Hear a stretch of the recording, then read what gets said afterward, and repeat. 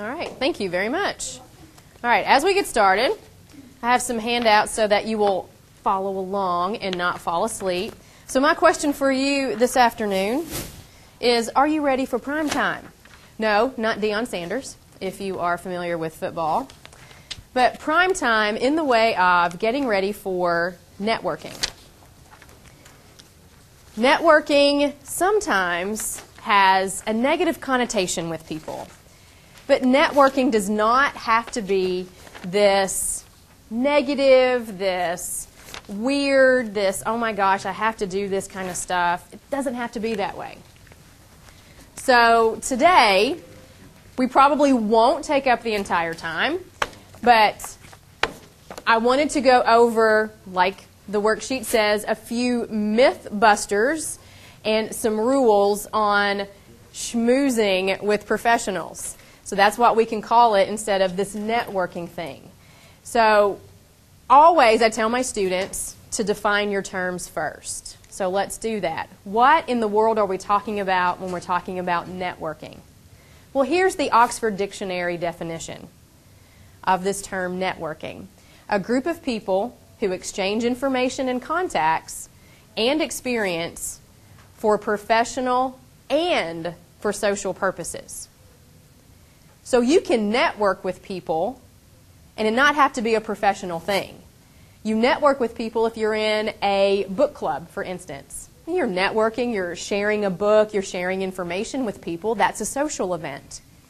Some people will network for crafting. You know, there's new things that are going around, these craft events. You get together and, you know, ladies drink their wine and they have their paintbrushes and they try some Pinterest project. Well, that's a social purpose.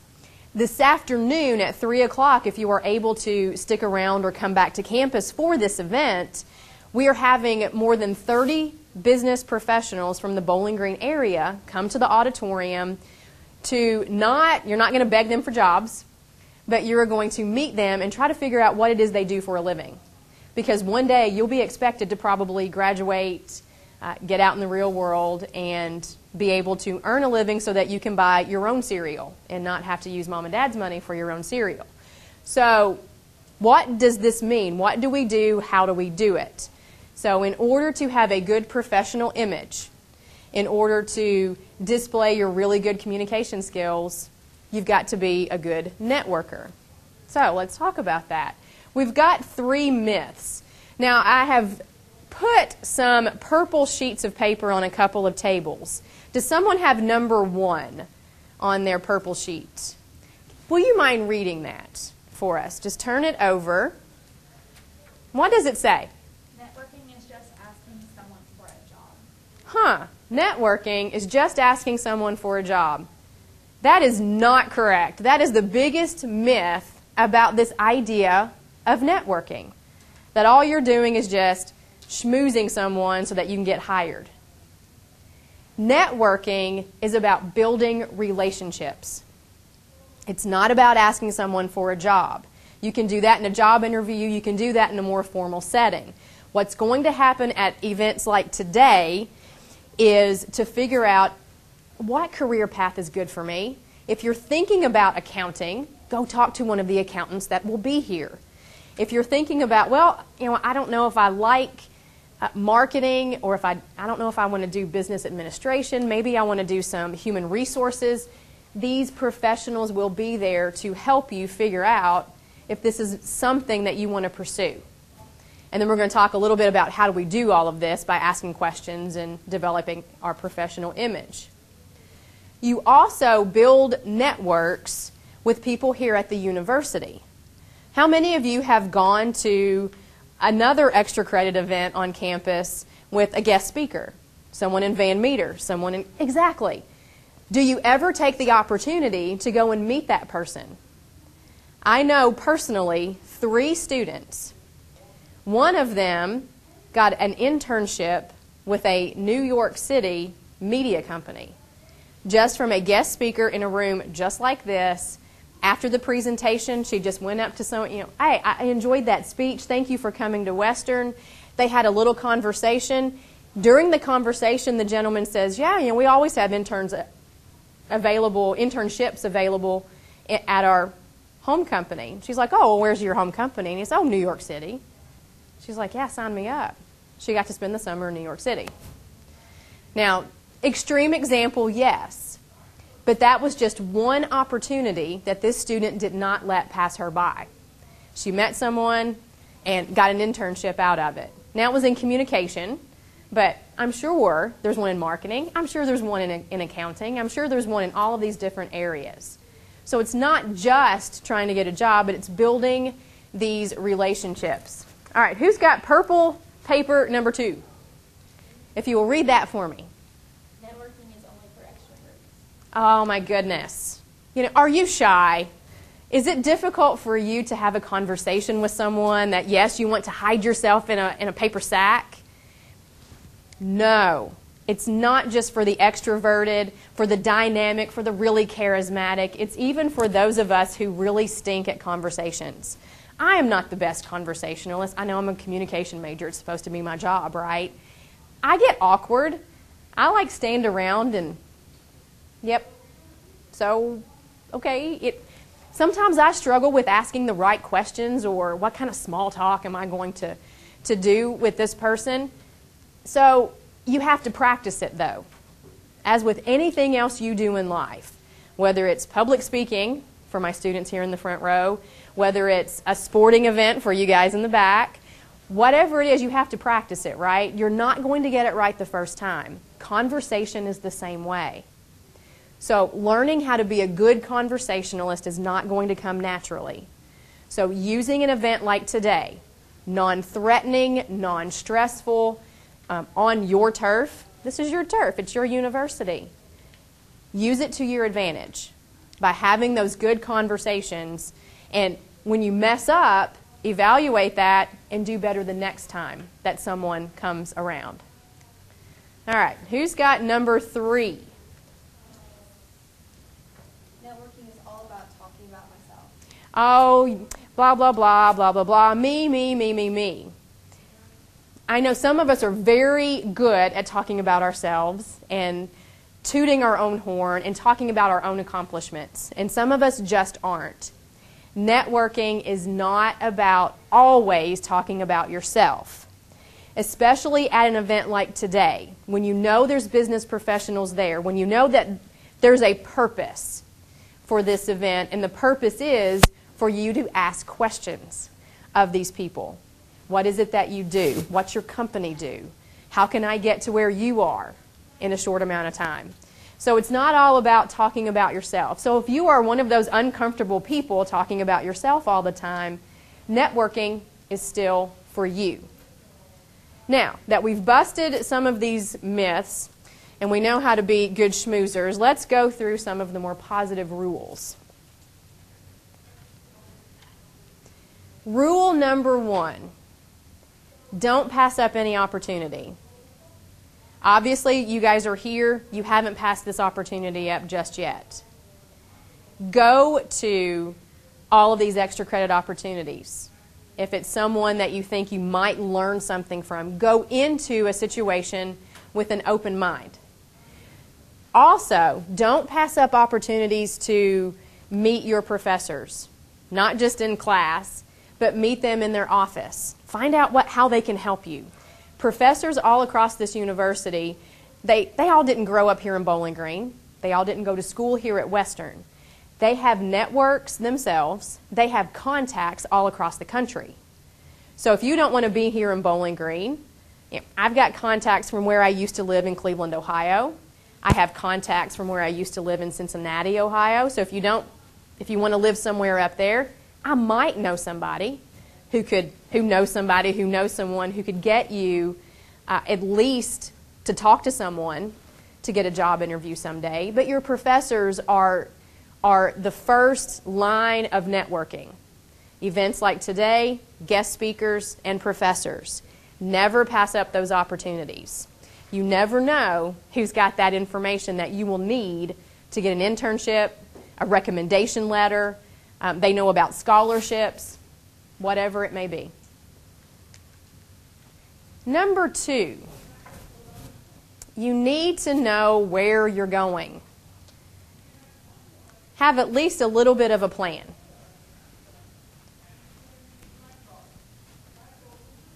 Two really loud people, so let's close that out. Have a direction. I know as younger students, freshmen and sophomores, you might not have exactly where you want to go in life, exactly what you want to do, what company you want to work for, your 5-year plan, your 7-year plan, your 10-year plan. But maybe you have just an idea. I want to work in sports. I want to work with numbers. I want to work in social media. And you might not know exactly how to get there. A day like today is going to help you even further this direction, hone that direction a little bit. But you first have to know a little bit about yourself. And this is going to help you when we start asking our questions or writing our questions out. Knowing what you want, knowing who you are, is going to help you develop these good questions, build relationships, get you a good job in the future. Number 3, so you know a little bit about yourself, you have a plan, you've taken advantage of all these networking opportunities. So what do you do once you get there? Be yourself. Be honest if you're not really sure this is what you want. I just want to talk to someone in marketing to see if this is for me. And then you ask the questions, you build that relationship.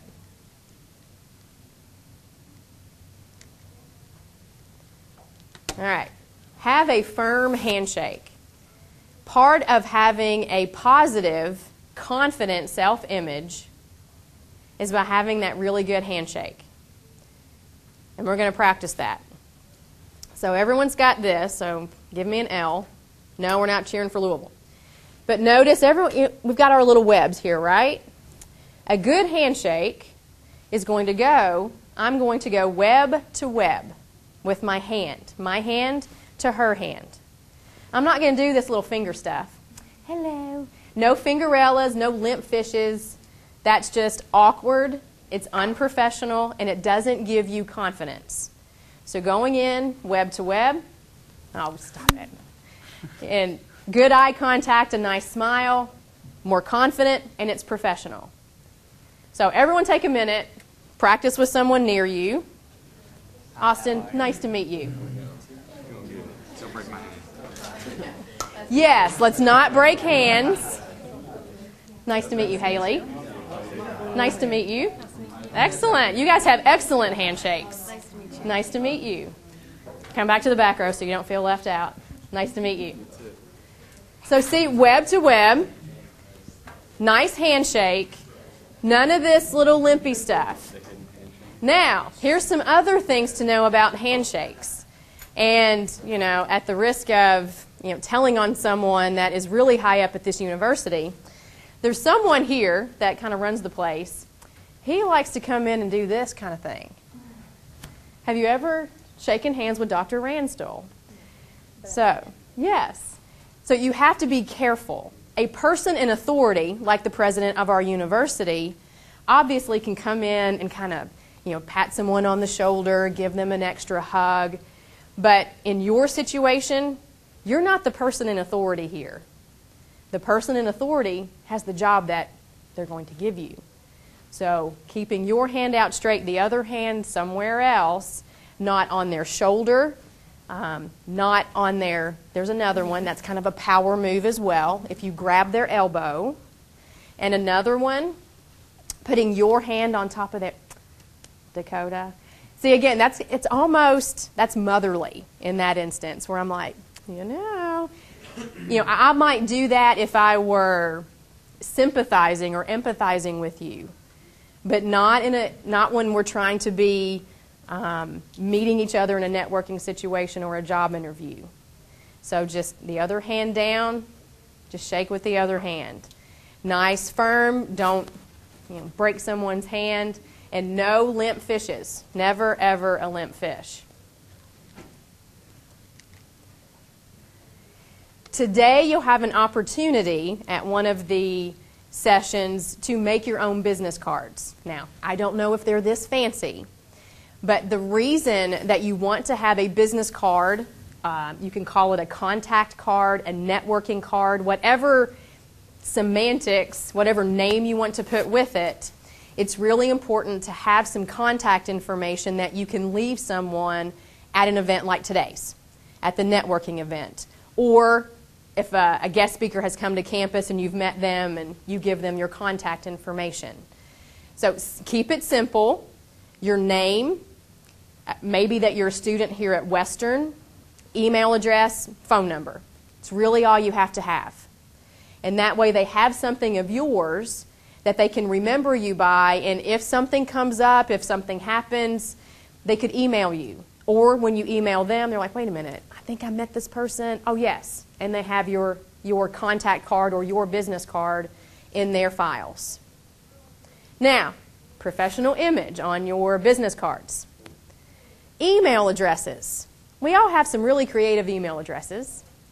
But partygirl2013 at yahoo.com, probably not the one you want to put on your business card that you're going to give to your potential boss. ilovebeer at gmail.com. No. Keep your email as professional as your image needs to be for that industry. I know the one for Western is a little unwieldy. Your name, a couple of or 3 numbers at topper.wku. It's a long email address. I understand this. But there's nothing offensive about that email address. There's nothing that is off-putting. It's very professional. So maybe you use your school email when you're trying to contact potential employers. If not, just a simple stacy.gish@gmail.com, it's going to fit the bill. If you have an unusual name like mine, you don't have to put numbers with it. But if your name is John Smith, okay, you might have to put some numbers with that one. But keep that email as professional as possible. Voicemail greetings. Now, again, we get creative with our voicemail greetings, and we put song lyrics on there and all kinds of weird stuff. But when you're expecting a voicemail from a potential boss, keep that voicemail simple. Hello, this is Stacy Gish. I'm not at my phone right now. Please leave a message. I'll return your call as soon as I can. Very simple. My in-laws, they whistle to the Andy Griffith Show on their cell phones. And not as professional. They're retired. They've got all the money they need, so they can do that. Don't do that until you've got all the money you need and you can retire. So, business cards. Dressing appropriately. Now, you see our cat with his lovely little plaid tie here.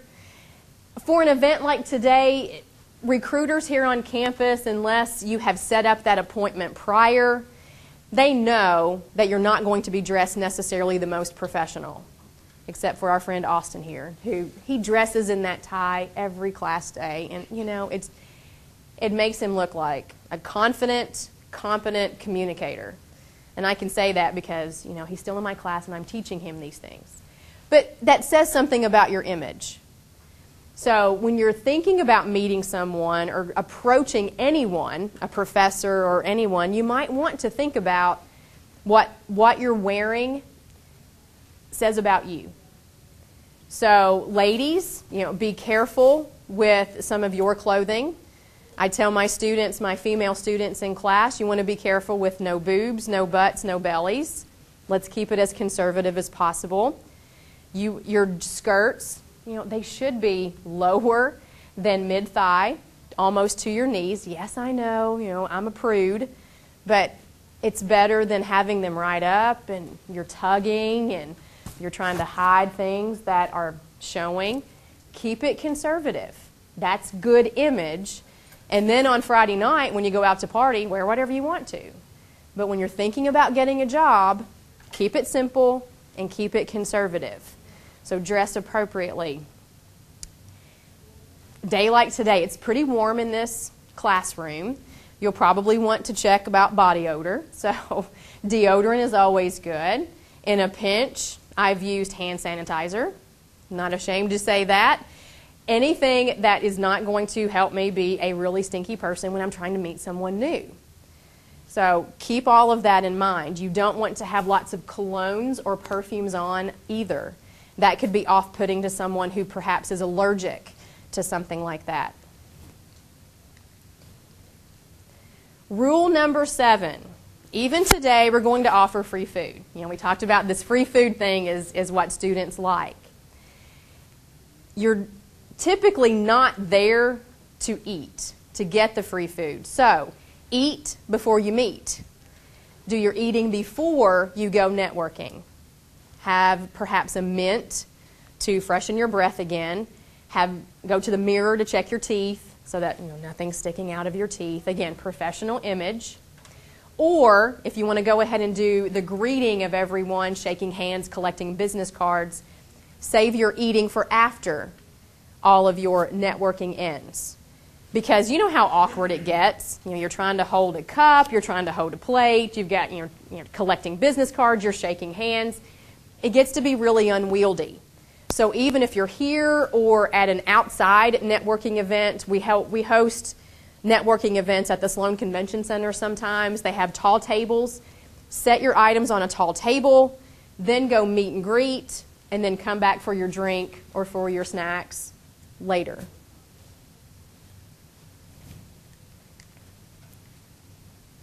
All right, questions. The best rule of thumb is to ask open-ended questions. What are open-ended questions?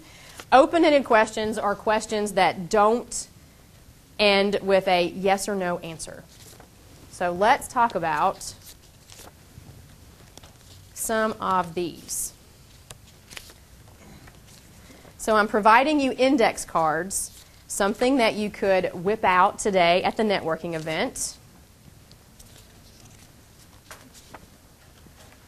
I think there's 3 in there. Now, I'll start you off with a question. Could be as simple as, you introduce yourself, your firm handshake, your good eye contact. So, what is it that you do at this organization? There's number 1. Now, you could be a little more creative. What does a person like you do in a typical work day? What's a typical work day like for you at this organization? So there's some tasks. So that's a good question to ask. It's very open-ended. And then you're going to hear, well, I do this, I do that. And then you can hear, oh, okay, I can do those things. I can learn those things. Now, you tell me, what are some questions that you would want to ask, perhaps? What are some good questions?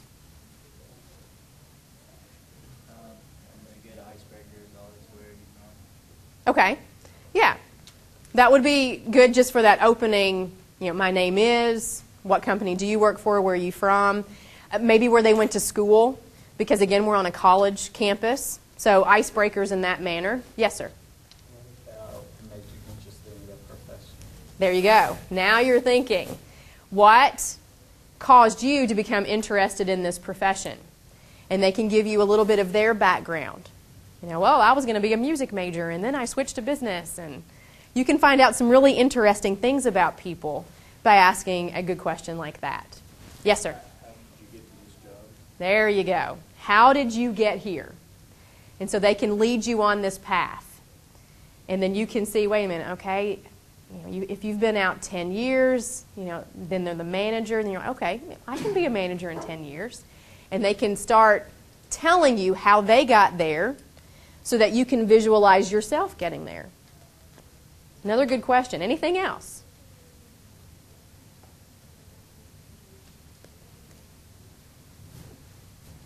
One thing that you might want to consider asking, if you don't know this already, do you need an advanced degree for that particular job that that person has?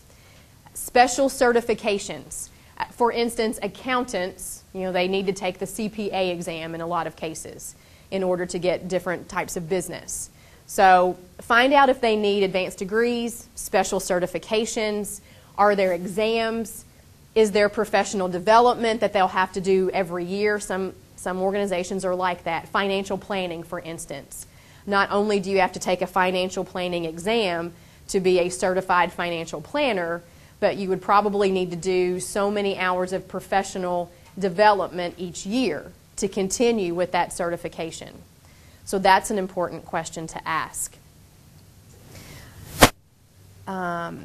Another thing to ask would be not just classes. I mean, I think you guys know what degree plan that each major takes. Are there other electives that this person would recommend you take? Because sometimes, you have that degree plan, it's straightforward, but then if you took, we were talking about foreign languages earlier, if you took a foreign language, would that help you? If you took a social marketing media class, would that help you in the future of this position? Try to figure out where this industry is headed. Is there something that people really might not be in that job right now, but if you're looking 5 or 10 years from now, would someone like me be needed? I have these skills, I have those skills. Yes, sir. Like, I'm kind of interested, is it really appropriate to ask, probably, if a person is already doing the job, is kind of successful, is it appropriate to ask if he missed out any opportunities, if he, I don't know, maybe he had job offers from abroad, doing the same kind of job. Is it appropriate to ask those kind Absolutely. Of things? Absolutely. Many people enjoy talking about their path, their experiences, regrets, opportunities, mistakes that they've made. That would be an excellent question because you're just trying to figure out not to take that same mistake, not to follow that path, but you want a straighter path. I asked this question more from my culture. Sure. Most people do like talking about themselves, and given the opportunity, yes, from a cultural perspective, from a personal perspective, people a lot of times don't mind sharing that. And these professionals, if they don't want to share these types of things with you, they'll tell you. They're like, maybe that's a little bit too much. Do you have another question for me? They'll be honest with you if you're honest with them, in most cases. What other questions can you think of that you could put on your list? There may be some companies here that you have never heard of. If you're not from Bowling Green, you might not have heard of a specific company that is represented in the auditorium. It's perfectly appropriate at this stage, not at the job interview stage, but it's perfectly appropriate at this stage to ask them what they do, what they produce. Do they have other locations, for instance, if you're not interested in staying here in Bowling Green? If you're interested in Louisville or Nashville, do you have other locations? Do you have overseas locations? It's perfectly appropriate to ask about things like travel. How much do you travel? Are there a lot of late nights? Work-life balance is pretty important to your generation. I understand this. And if you're not willing, that was one reason I got out of journalism, was it's late nights. If I'm at a sporting event until 10 o'clock at night, how am I going to tuck my kids into bed, right? So got out of sports journalism and did a little more PR kinds of activities or marketing activities. My work-life balance was okay then. But, if I'd really thought about that in college, like, I'm here at 10 o'clock at night in college, perfectly okay, but not when I have family. So those kinds of questions would be appropriate as well. Yes, sir. Do you love your job? That's a good one, yeah. Because you want to know if you're going to be passionate about this job too. And get them talking about it. Yeah. Hopefully they do. Exactly. You're like, okay, now why don't you like your job? Is it the job? Is it the company? If they don't, maybe that's a good conversation starter to figure out, now wait a minute. If I'm thinking about this, is this going to bug me too? Because you want to be happy in this place that you're going to spend 8 or 9 or 10 hours a day in. Yeah, don't want to scare you on that one. So, questions. Before you go and talk to people, again, know yourself, be yourself, but also have a few ready. But also, don't pepper the person with all the questions like an interview. Be open to the conversation with follow-up questions, with conversation. Make it a conversation, not, okay, question number 3 says, that's not why we have the index cards. But it's just to make sure you have something available in case you're like me and you have that awkward moment and then you're like, what do I say next? Oh, yeah. And then you remembered the question. Number 9. I'm looking at a lot of different things. I'm remembering things from my job searches. And I'm getting down to 9 and 10, and I'm kind of struggling with some of these. But one thing I remember from a networking event is, no one wanted to talk to the person who wasn't exactly nicely dressed. He had just come in from, I don't know where, it was some business trip that the person had, jeans, loafers, kind of a pullover sweatshirt situation on, and you're like, what, why would I want to talk to you?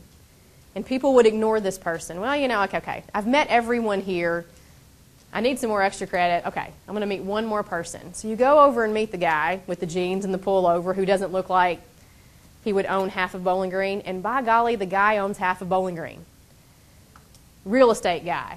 But he's not exactly dressed in the most professional wear.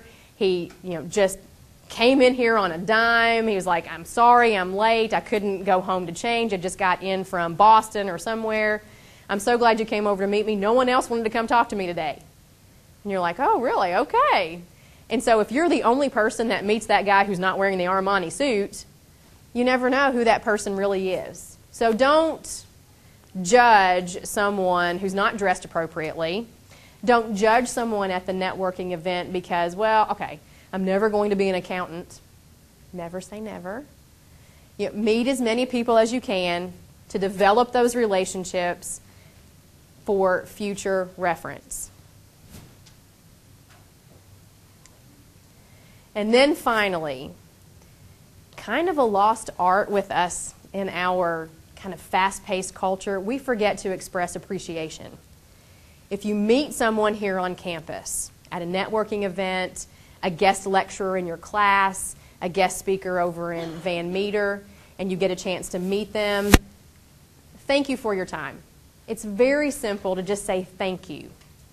Now, to follow up on this, if you have really connected with someone at a networking event or an after speaker kind of situation and they've offered you a little advice, you've talked a little bit longer than 2 or 3 minutes, you know something about them, they know something about you. If you have their contact information, maybe you do send them a handwritten thank you note. Why would you do that? To help you be remembered by this person. If you really think you would like to get to know this person a little bit better, that they could somehow help you or you could help them in their company someday, and you have their contact information, you're like, hey, I really enjoyed talking about your company. I've never heard of a company like this. If you ever have an opportunity for internship, I would like to know about it. Thanks. Here's my email address one more time. And you would not believe the power of a thank you card. So express appreciation either right then at the event or do it right at the event, but maybe consider that one too. Because you never know if someone comes in later and they're like, oh yeah, wait a minute, the resume comes in and like, I've seen that before. Because I'm telling you, I save my thank you cards. Someone sends me a thank you card and it's on my bulletin board because they're very few and far between these days. Any other questions for me about networking or professional image? Any more questions you can think of for your index cards?